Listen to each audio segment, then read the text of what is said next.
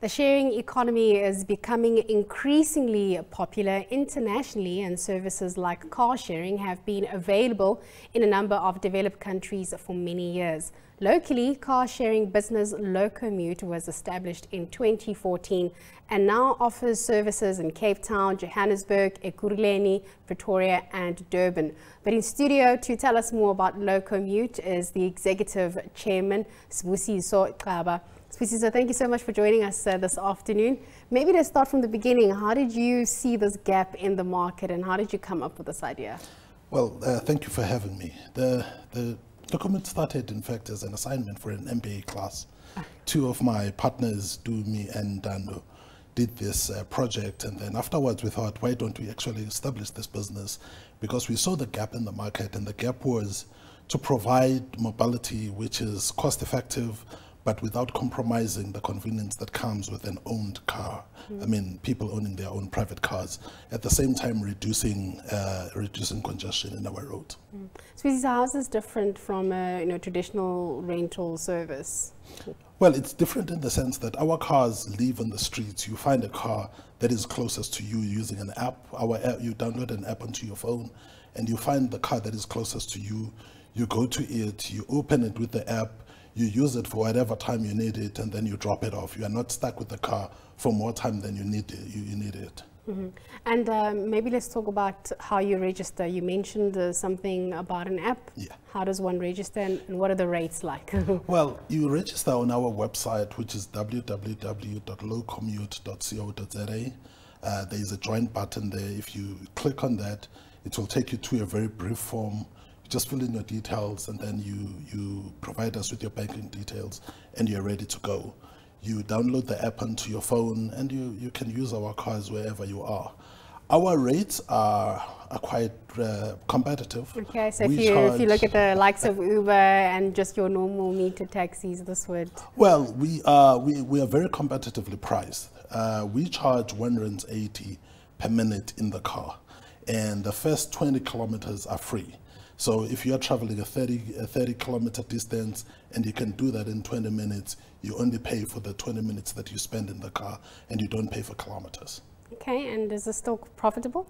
It is. We are getting into profitability now.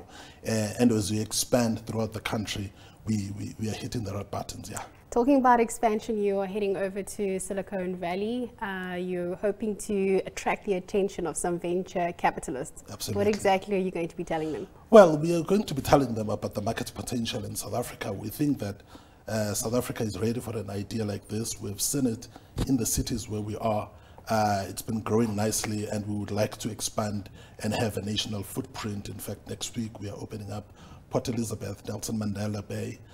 So that's the story that we're going to be telling, and the success that we have achieved over the last 9 months. Any lessons that you've learned? Whenever we've got an entrepreneur or somebody that's come here with a great idea, we always want to know about the hard lessons that they've learned that they can share with us. So if somebody's embarking on a similar journey, then they know that this is part of what you go through to make it. Well, we've got plenty of lessons. Probably the biggest lesson that we've learned is that there is no marketing like a happy client. When clients are happy, they come back. We are aiming to expand our business 50% new clients and 50% repeat business from our existing clients. And we are seeing that is growing quite nicely. The other lesson that we've learned is that there's nothing like determination.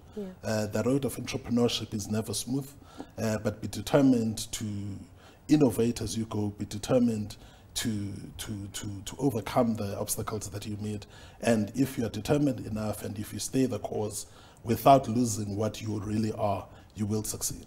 Just on a final one, what's been the hardest thing? You're telling me about characteristics that you need to have, and making sure that your client is happy because they're giving you a good review. Yeah. But in terms of operationally operating here in South Africa, what have been some of the tangible things that you can share with us and say, what, maybe the legislation wasn't favorable, whatever the case may have been?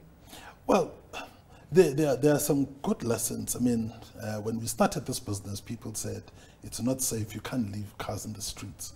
We have been doing it for the past 9 months. We have never had a single car stolen.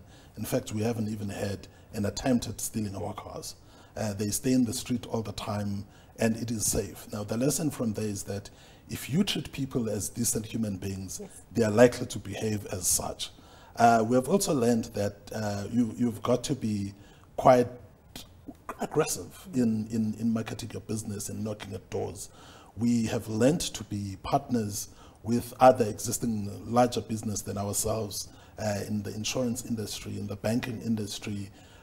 We've struck some good partnerships that have helped us to grow.